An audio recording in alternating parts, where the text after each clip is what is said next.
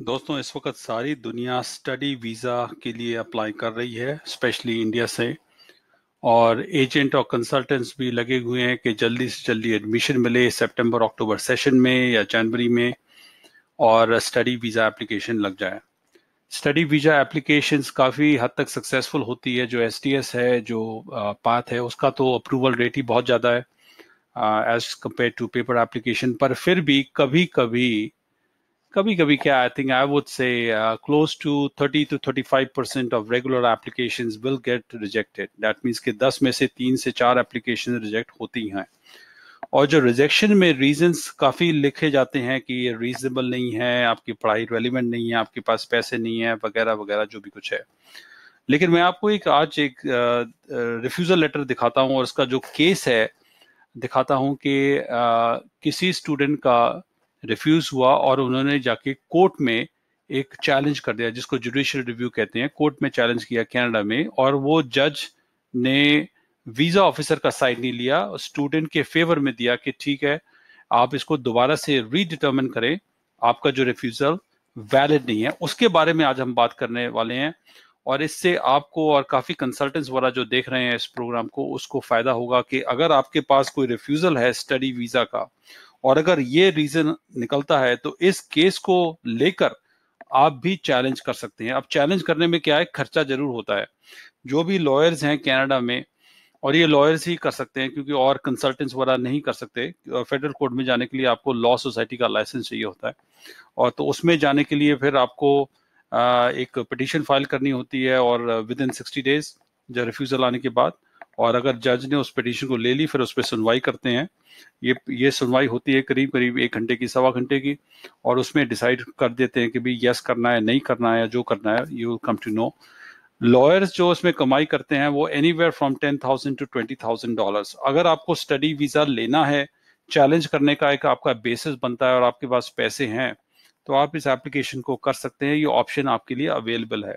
बाकी federal court में जाने के लिए आपको स्टडी परमिट का रिफ्यूजल नहीं, बहुत तरह तरह के और भी चैलेंजेस कर सकते हो आप। अगर वर्क परमिट का रिफ्यूजल है, मिस रिप्रेजेंटेशन लगा है, कोई किसी और तरह की अपील करनी है, जहां पर वीजा ऑफिसर का आपको लगता है कि जो डिसीजन रीजनेबल नहीं है, तो आप इसको चैलेंज कर सकते हो। लेकिन आज हम बात करने वाले हैं स्टडी परमिट का जो डिसीजन दिया है, उसको इसने चैलेंज किया स्टूडेंट ने, और वो जीत गए। ये स्टूडेंट है फिलीपींस की, और ये यूएई में कहीं काम करती थी। देखते हैं कहाँ करती। ये जून 30 को डेट डली हुई है, ऊपर डॉकेट नंबर लिखा हुआ है। इसको आप गूगल पे डाल के भी इसको आप सर्च कर सकते हैं। जूलियट कैरन नाम है स्टूडेंट का। और देखते हैं कि इसमें क्या है, थोड़ा सा पढ़ लें, हल्का सा background. The applicant Juliet Karen is a citizen of Philippines who has been working in UAE since 2013 January. She seeks judicial review of a decision by a visa officer in Abu Dhabi dated July 15, 2019 को ये refuse हुआ। Refusing application for study permit, the officer was not satisfied that the applicant would leave Canada at the end of the stay because the purpose of the visit, और देखो अब आ गया, इसको मैंने highlight कर दिया।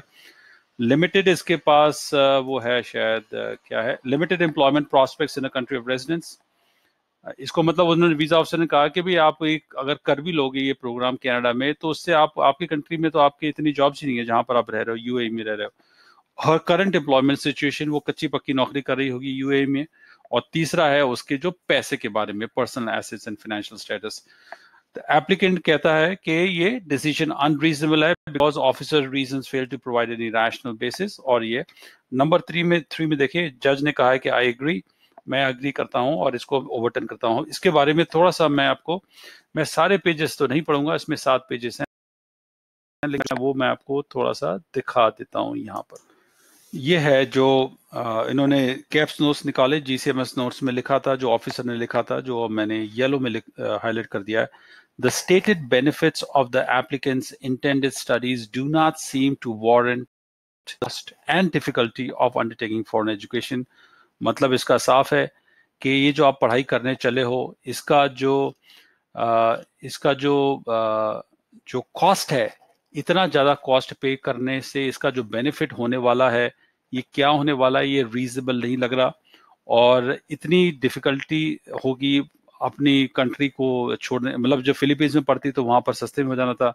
इतनी मुश्किल से 2 साल वहां रहने के बाद कनाडा में अपने परिवार को, हस्बैंड और बच्चे को छोड़ के यहाँ पर पढ़ने जा रहे हो आप, इतनी डिफिकल्टी लेने का मतलब नहीं है, ये जस्टिफाइड नहीं है। इसलिए आई एम नॉट सेटिस्फाइड कि भाई आप कनाडा छोड़ के आओगे, मैं आपका केस रिफ्यूज करता हूँ। ये बहुत ही आम एक रीजन है, और कई एप्लीकेशंस आप इंडिया में देखना कि कई एप्लीकेशंस में ये लिखा होगा कि आप इतना बड़ा कोर्स करने जा रहे हो, ये महंगा है, क्यों करोगे, क्या फायदा है, रीजनेबल नहीं है, पंजाब से कर लो जी, दिल्ली से कर लो जी, इतनी दूर क्या करोगे, ये ऐसे रीजन बहुत सारे लिखे होंगे। तो इस तरह का अगर आपका भी रीजन है तो आप भी इसको बेस बना के आप चैलेंज कर सकते हो। तो ये मैं मेरे को आपको दिखाना था, और बाकी जज ने इसमें काफी सारी बातें लिखी हुई हैं, तो अगर आपको पढ़ना है तो आप पढ़ लेना, बट मैं इसको आप केस को भी पोस्ट कर दूंगा नीचे, तो आप उसको पढ़ सकते हो। बाकी जो ये देखो नीचे जो जज ने यहाँ लिख दिया है, मैं आपको आखिरी लाइन पे ले जाऊं, कहाँ गया आखिरी line. The application for judicial review is allowed, the decision is set aside, and the matter is remitted back to the different officer for redetermination, and that's it. मतलब साफ है कि अगर ऐसा कोई, अगर आपके पास रीजन आता है स्टडी वीजा रिफ्यूजल का, तो आपको भी एक ऑप्शन है कि आप इसको चैलेंज कर सकते हो। चैलेंज करने के लिए आपको किसी वकील को कांटेक्ट करना पड़ेगा, वकील पैसे जरूर लेंगे, लेकिन अगर आपको लगता है कि आपके लिए वो काम कर सकता है तो आप जरूर इस कोर्ट केस का हवाला देकर आप उनसे कह सकते हैं, भाई मेरे को लड़ना है और we want to challenge it, you know, this what is. सो ये केस मैं आपको दिखाना था, और मैं इसको दोबारा से अब बता दूं। उसका नाम इसका केस का है Juliet Karen and minister of citizenship immigration. इसको आप, डॉकेट नंबर, साइटेशन नंबर है, इसको आप सर्च करके वो में आप पढ़ सकते हो। Thank you very much. है आप जरूर अपना, अगर आपका कोई रिफ्यूजल हुआ है, चाहे तो वर्क परमिट का रिफ्यूजल है, चाहे स्टडी का है, चाहे विजिटर वीजा, कोई भी रिफ्यूजल है, तो आप जरूर मेरे से कांटेक्ट कर सकते हैं। आपकी मर्जी है, नहीं तो किसी भी लॉयर को लेके आप जेआर कर सकते हैं। और I always read all the comments, और सबके कमेंट्स को मैं आंसर नहीं करता हूँ, लेकिन कुछ खास कमेंट्स को मेरे को लगता है कि मेरा अटेंशन जरूरी है, उसमें कमेंट करना जरूरी है, तो मैं उसके आंसर लिखता हूँ। Take care and stay safe.